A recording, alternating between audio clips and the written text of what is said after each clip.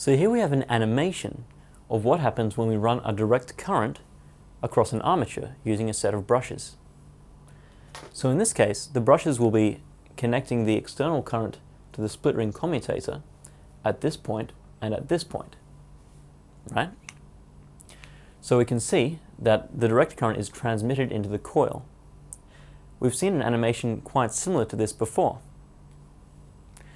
So what happens? Well, as we can see, the motor effect causes an upward force to act on the right side of the coil and a downward force to act on the left side of the coil.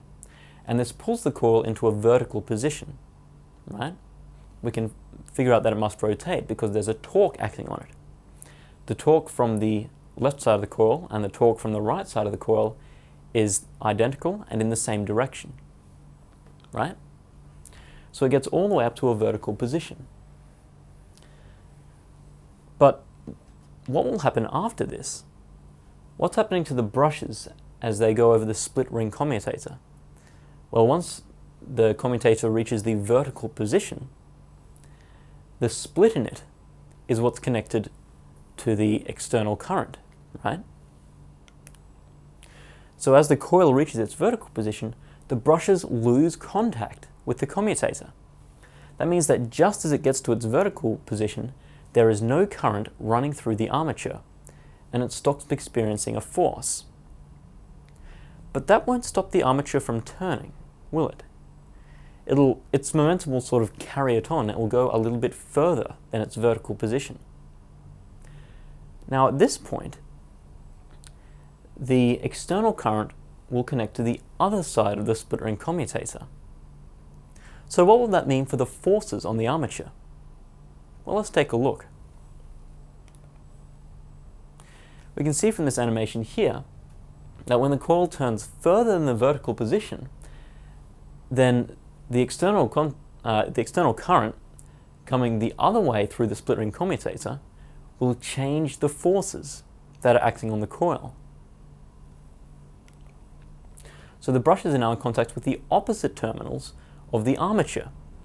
And you can see that every time the coil reaches its vertical position and the split of the split ring passes over the external current, the current in the armature will change direction, right? You can see that the arrows suddenly change direction at this point. So the new torque that's produced by the external current connecting to the other side of the split ring commutator will be in the same direction as the original torque. In this case, it will be anti-clockwise. Can you see how that works?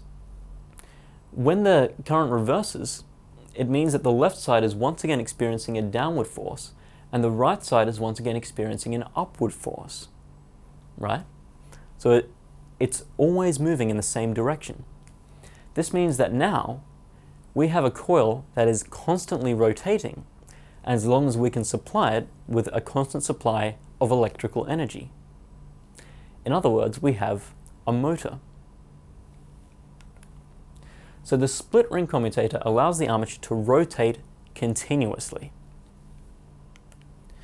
So the finished motor will continuously take electrical energy that you put into it in the form of electrical current and turn it into kinetic energy, which is the rotational energy of the armature.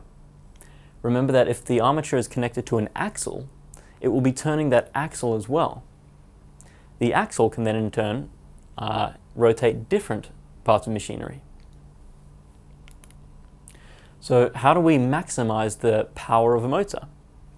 Well, all we need to do is maximize the torque, right? So how do we do that? We've learned a little bit about torque before and what affects it. And so we should be able to make some pretty good guesses at how we can increase the strength of the motor. We can increase the area of the coil. That is, make the coil longer or wider or both. We can increase the current in the coil, so that's the amount of electrical current passing through it. We can increase the magnetic field strength that moves across the coil, because this will create a greater motor force. Or we can increase the number of loops in the coil. All of these are, of course, represented in our equation for torque.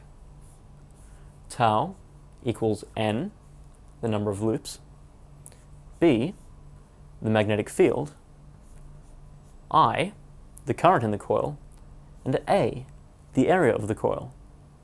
There's also a cosine theta, but of course if the motor is rotating, the cosine theta will be constantly changing. So we can see that the equation reflects all the ways that we can increase the strength of the motor.